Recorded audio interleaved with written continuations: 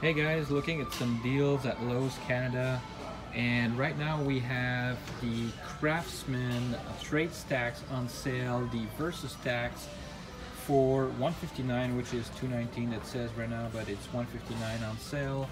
This one is $199. The Kobalt is $199 also, and the Flex is $299. So the Flex right now is less expensive than the Milwaukee.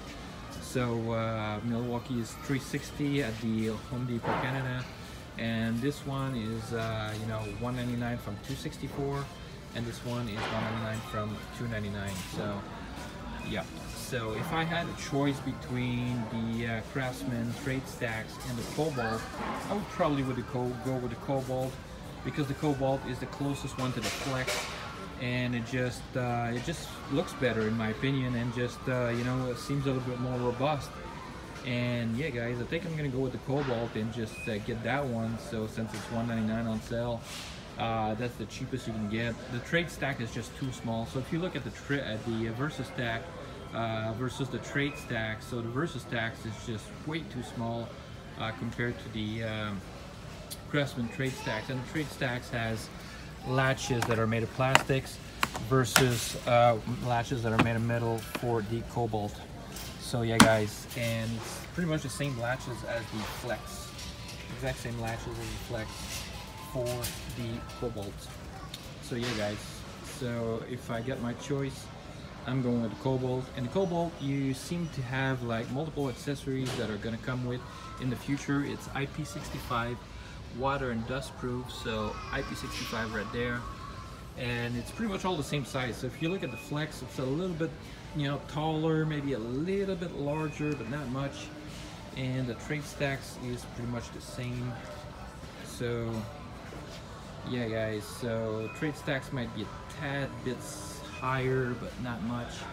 Not really, it's not even noticeable. So but yeah, the thing that's noticeable is the wheel size. So the wheels on the trade stacks is just way smaller than the wheels on the Kobalt.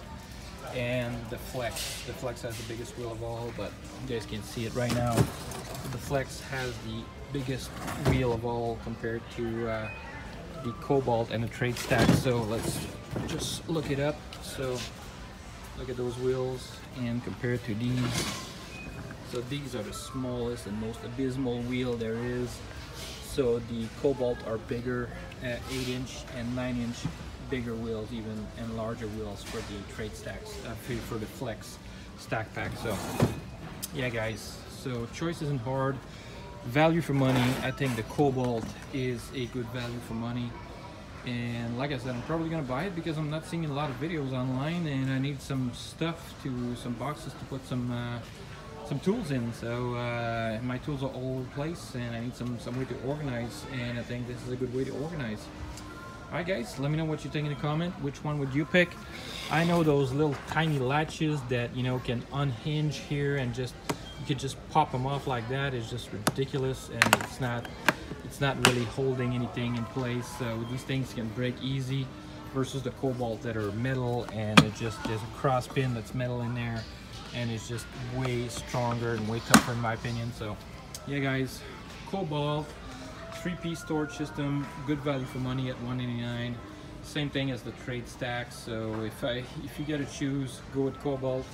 My 2 cents is the Kobalt is going to be way stronger than trade stacks, and just way better in general. So for the same price, it's no question. If you want to step above, Flex, Milwaukee, DeWalt.